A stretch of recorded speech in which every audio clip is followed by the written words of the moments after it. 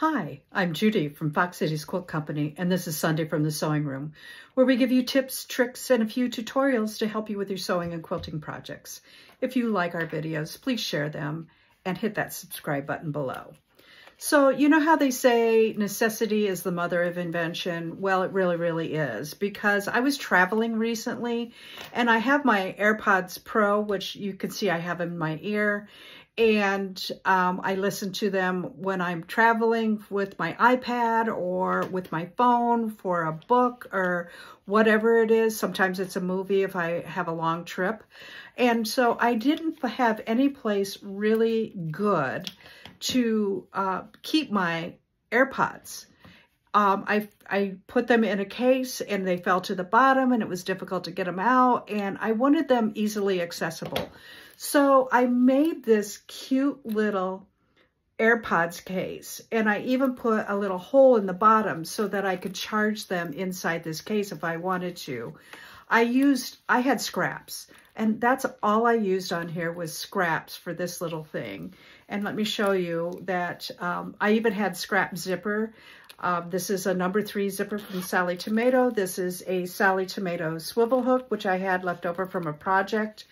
And I can just drop my AirPods right in here, and I can zip them up, and there is the hole to charge them.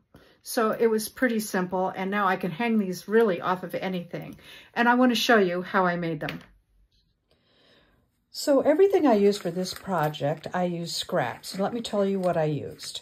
I have a 5 by 5 inch square of fabric for the outside of my little case. And you can use a charm square if you want, obviously. And then I have a 5 inch by 5 inch square for the lining of my case. I have a 5 inch by 5 inch square of Annie's Soft and Stable. I have a 2 1/4 by at least 20 inches of some coordinating fabric. And this is going to be the binding, and it's going to be for my zipper.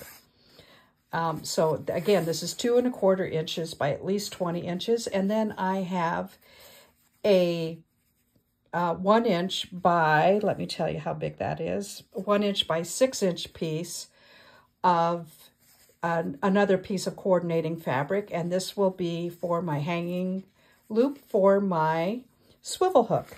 And you do need a swivel hook, and here it is. And this is a swivel hook with a 1/2 inch opening. And then I am also using a number 3 zipper from Sally Tomatoes. This is a little smaller teeth because this project is so tiny. And I have 8 inches here. And you're going to want to have at least 8 inches. And again, I had this left over in my stash. And again, this is for the project for my iPod Pro case. The first thing I want to do is I am going to mark my Soft and Stable. And I'm going to mark my Soft and Stable because what I want to do is I want to create a hole at the bottom of the case so that I can charge my iPods or AirPods without taking them out of the case if I want. So what I'm going to do is I'm going to mark it, because it's square, it doesn't matter. I'm just going to mark it 1 1/2 inches up from one side. And this side will end up being the bottom of my case. And I am using a friction pen because if I make a mistake, I can just iron it away. So that is 1 1/2 inches up from the bottom. And then I need to find the exact center. So I am going to mark this at 2 1/2 inches. And I know it's 2 1/2 inches because my square is 5 inches. And then I want to mark an opening that is at least a 1/4 inch on one side of that first 1 1/2 inch line. And I'm just going to go ahead and make that big. And then I wanted a 1/4 inch on this side. And again, if you make a mistake, all you have to do is just go ahead and iron it off and start again. So I do want to make this line a little longer. So I want to make sure that I have a nice square. And then I am going to mark a 1/2 inch on this side. So this is going to end up being 1 inch by 1 1/2 inches. or 1 inch by a 1/2 inch, excuse me. And then I want to go a 1/2 inch on this side, just like this. So what I'm going to do now is I am going to take my Soft and Stable. I'm going to put my fabric, outer fabric down, face down, and I am going, let me start that again. I'm going to put my lining fabric face up. I am going to put my outer fabric face down, and then what I'm going to do is I'm going to put my Soft and Stable right on top of that. And if you want to, and I recommend it, go ahead and clip that all the way around. And what we're going to do now is we are going to end up stitching all the way around this square, and we're going to cut a hole so that we can pull that lining fabric through that hole. You could make it smaller, but it would make it almost impossible to turn it because the hole is so small. So again, I want to make sure everything is lined up nicely. Okay, and let me go ahead and get that. And I've got this clipped all the way around. And so now I'm going to go to my sewing machine and I am going to stitch all the way around that hole. And I will be back to show you what that looks like. All right, so I have that all stitched together. So I want you to see that I used some really teeny tiny stitches there. And this is what it looks like on the other side, okay? So again, this was right sides together. My lining, my top, and my Soft and Stable. And now what I want to do is I'm going to go ahead and unclip this, because what I need to do now is I need to cut right along this line, and you want to be very careful not to cut your stitching. And then I am also going to cut into points, and in order to make sure that I do that straight, what I'm going to do is I'm going to go ahead and mark a diagonal line right there to the center. And there. The reason I don't mark more lines when I am sewing is because I don't want to confuse my lines. And I'm going to mark to there. And then I am going to mark to there. Okay, so in order to get this started, I am going to use my rotary cutter and just start a hole right there, okay? So that should go through all of the layers, which it did. And then I'm going to take my super, super sharp scissors, and I am going to go ahead and finish that cut. And I am going to cut on the diagonal right there. And again, right across there. And I'm going to do that to all 4 corners, making very sure that I don't clip my stitches. I'm getting really close, but I'm not at my stitches. And then to reduce the bulk, I'm going to cut away this Soft and Stable with my super sharp scissors, just like this. And this way. And on all 4 sides.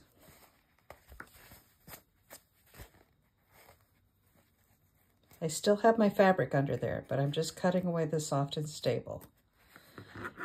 And then what I'm going to do is I am going to carefully pull my fabric through that hole onto the other side so that I make a nice edge. I'm just going to pull that lining through there. Can you see that? It's coming through.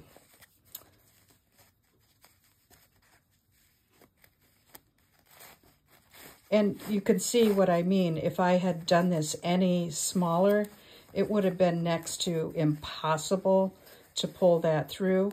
You can do it smaller if you want. And then I'm going to go to my iron and I'm going to press this nice and flat.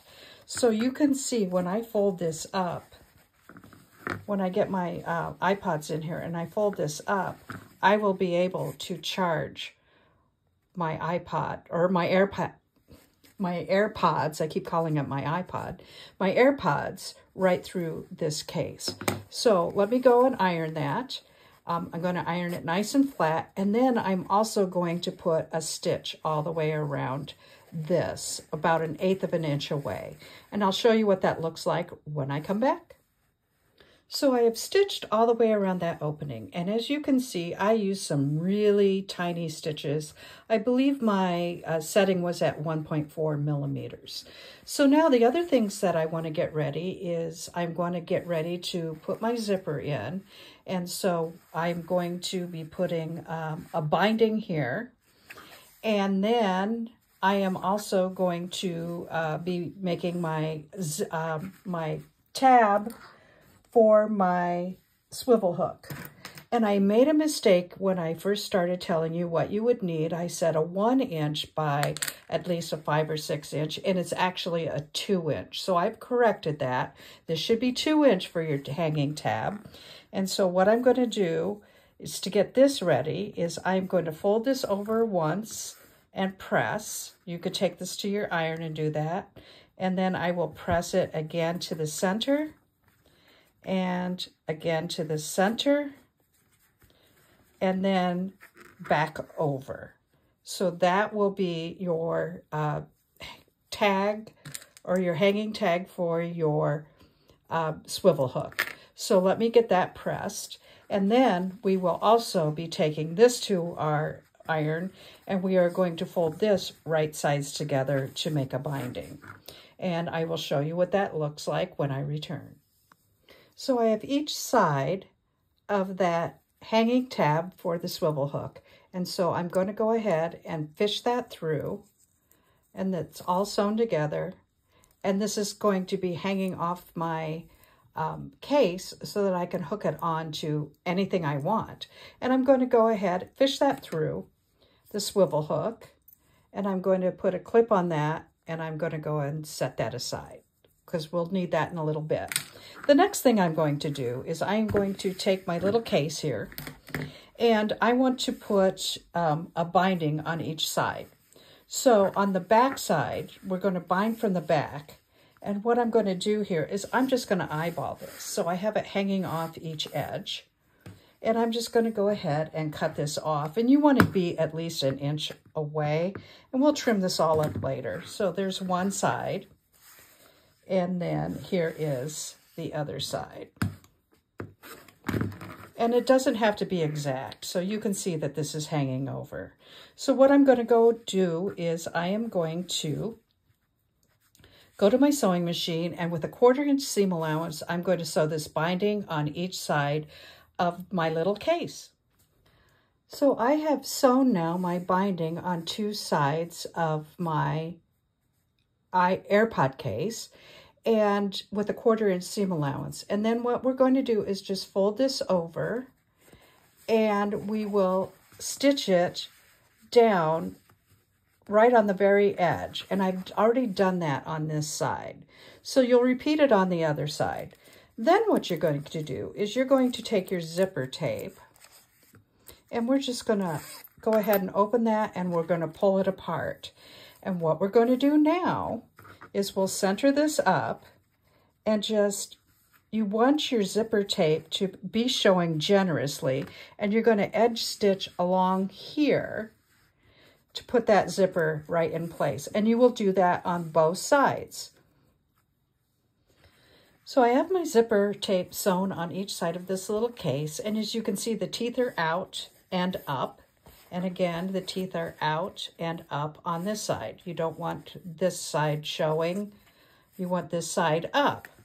And so now what I'm going to do is I'm going to bring this together, and see how tiny this is? It's kind of cute, right?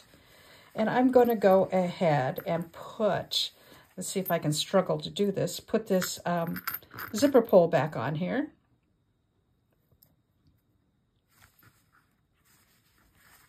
And let me see if I can get this. That you can see it, it's really small. So, and it's going to be nice, but the smaller zipper, it's a little more difficult to work with, but it's nice that it's a smaller zipper. And let me make sure that I can pull that down and see how that pulled down, and I've got that all set. Okay, now you want to carefully turn this thing wrong side out.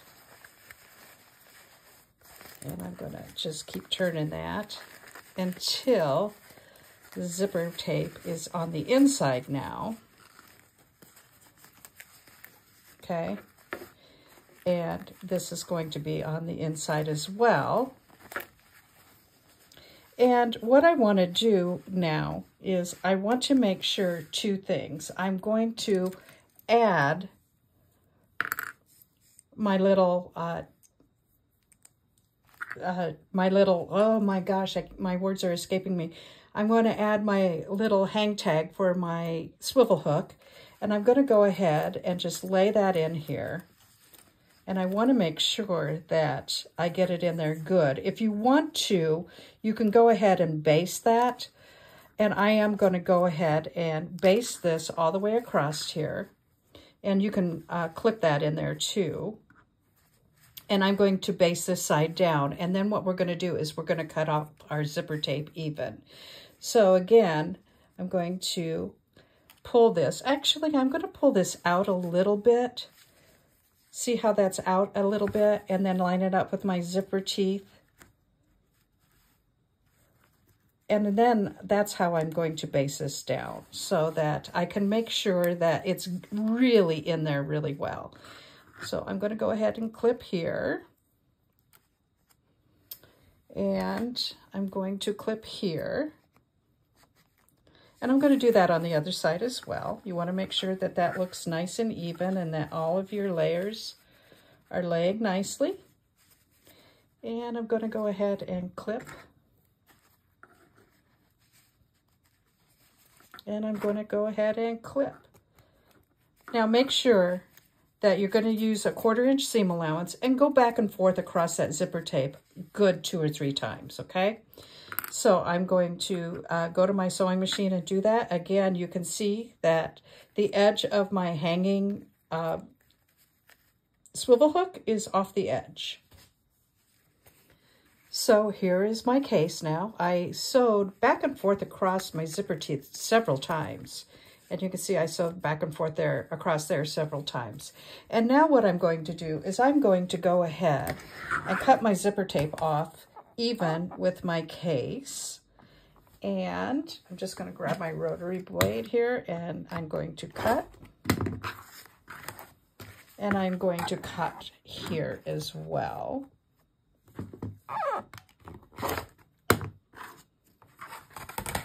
So there you have it. And now the other thing I'm going to do is I'm going to make another binding so that I don't have raw edges on the inside. If you don't care about having raw edges on the inside, you don't have to do this step.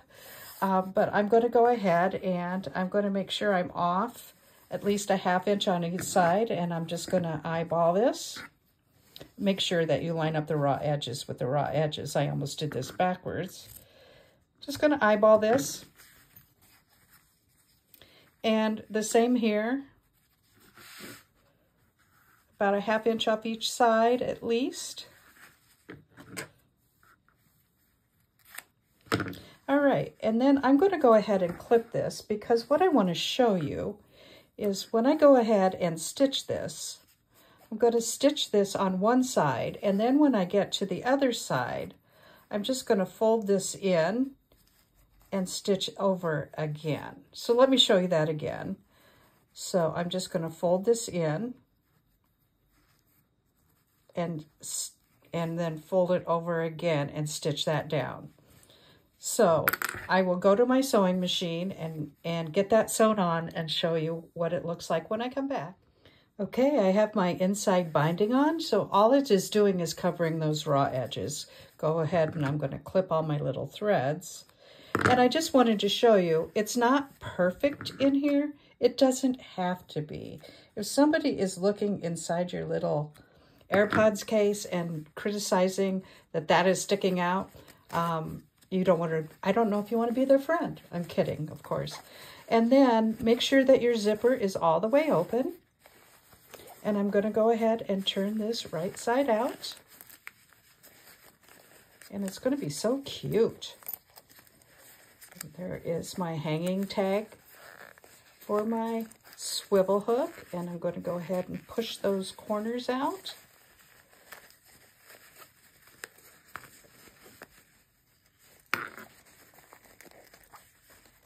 And more corners. It's really cute. And that lined up on the bottom pretty nicely. And I can go ahead and zip this closed. Make sure I got it. There it is. Look how cute that is. And I'm going to go ahead and put my AirPods in here and show you where that bottom hole is. And I left this a little wider. See, I can now just charge it through the bottom. It's not exactly centered, but I don't care as long as I can get that cord in there. And then I left this a little wider so that I can push from one side to the other, because I also have these things that wrap around, go in the edge of the iPod or AirPods, and I could just stick that right in there too, and it will always be with me. And I can zip this case right up. And again, I can still move my AirPods so that I can charge it through that hole. And there it is, my AirPods case. It is pretty cute, and it was pretty simple. So maybe a half-hour, 40-minute project. And I have this great swivel hook on here that I can hang it off of anything. So here they are, my little AirPods case. It was simple to do. It was fun to do. It was a little maneuvering, but I actually really like this. It's small enough that I can hook it on anything that has a D-ring or even onto another swivel hook, and I am ready to go. And then I can even charge them from inside this case. This is Judy from Fox Cities Quilt Company, Sunday from the Sewing Room. Thank you so much for watching. Bye-bye.